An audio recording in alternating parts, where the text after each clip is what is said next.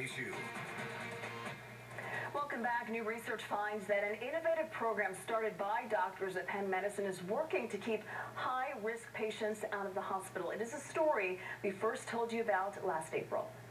When community health worker Sharon McCullum sets off to meet a patient, she doesn't need directions. McCullum lives in the community and says she understands the residents in a way no outsider could. The feeling is like this person is my mother, this person is my sister, my father. I treat them like the person that I care for. McCullum's been trained by Penn Medicine to keep people in the West Philly area out of the hospital.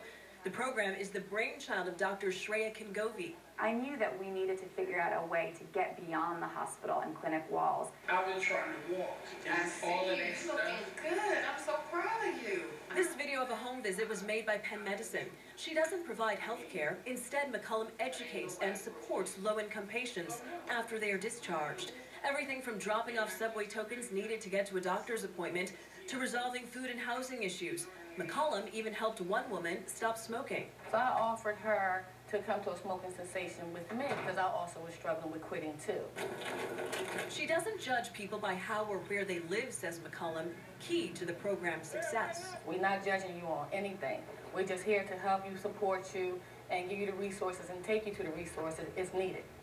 And with me now is Dr. Shreya Kangovi, who led the study and is the director of the Penn Center for Community Health Workers. Dr. Kangovi, thank you so much for being here. First of all, let's discuss what high risk is exactly and who qualifies for that. Sure. So, you know, the new healthcare law actually holds health systems accountable for improving outcomes of patients, which is actually very exciting. We're getting results.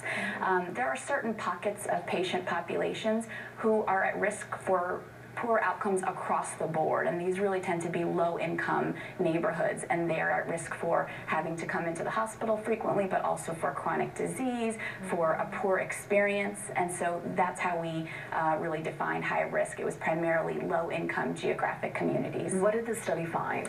So it was very exciting. It found that this brief dose of this community health worker intervention improved a whole range of outcomes, from improving primary care access for these patients to reducing recurrent hospital readmission. It improved how doctors and nurses communicated with the patients. It improved patients' actual mental health and how engaged and confident they felt in their ability to manage their own health. So you don't often see such a range of outcomes, and we were pleased with that. Is the program reducing costs? The study hasn't looked at costs, and that's certainly something we want to do in the future to be decisive. What we do know is that it reduced patients' reliance on having to keep coming back to the hospital. That is expensive. And we also know that the salary of an average community health worker is about a fifth that of a nurse practitioner. So there's potential. A lot to look forward to. Dr. Kangovi, thank you so much for being here. We appreciate your time. Thank you.